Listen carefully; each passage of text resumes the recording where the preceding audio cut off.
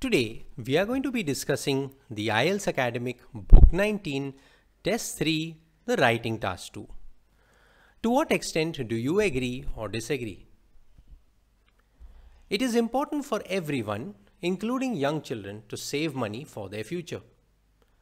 To what extent do you agree or disagree with this statement? Now this 40-minute, 250-word essay can be written in 4 paragraphs. In the introduction, mention the topic and your opinion.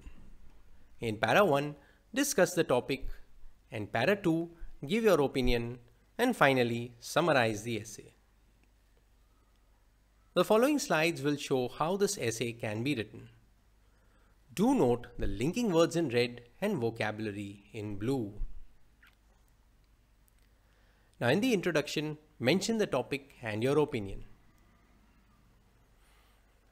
The topic emphasizes the importance of people, especially youngsters, to save money for various reasons for their future.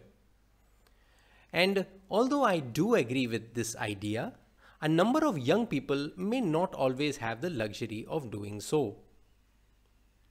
Through this essay, I will discuss the reasons for my point of view. Now in para 1, discuss the topic. Young individuals usually have limited incomes and substantial expenses, thus making saving seem like a distant goal. This is mostly because they are just starting out in their careers. All the same, even small amounts saved consistently can accumulate into significant sums of money, especially when considering schemes that provide compounded financial returns. This money can then be used for health-related emergencies, funding higher education, or for home loans.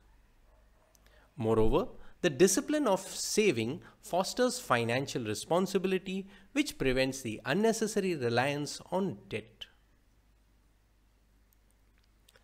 Now in para 2, give your opinion. While enjoying the present time is undoubtedly important for young and hardworking individuals, a balance between spending and saving is essential.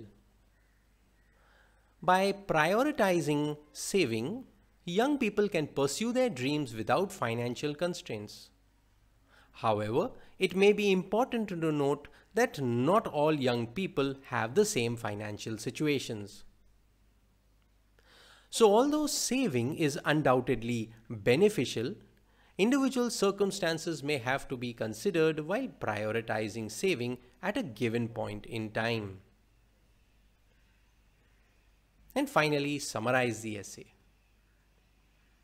So hence, while I do agree that it is crucial for everyone, including young people, to create a financial corpus for the future, many young individuals may face situations that could prevent them from saving during the early years of their career.